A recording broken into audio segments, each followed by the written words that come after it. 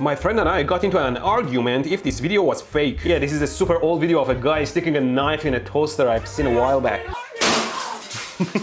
What do you think? Is it real? Don't stick a knife in a toaster. This is a scientific experience I will do, not you. Let's see what happens if we shove a knife into it.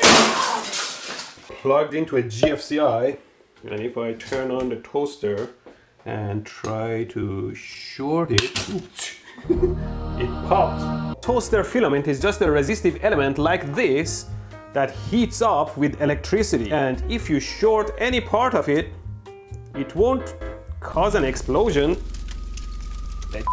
It bypasses a part of the filament and the rest of the filament gets super hot and burns. Those guys blew up their toaster with some sort of explosive for the effects. If you grab a knife that doesn't have a plastic insulation and you directly touch a power line and there is no fuse or breaker, then you may get a shock. Either way, it's a very stupid thing to shove a knife in the toaster.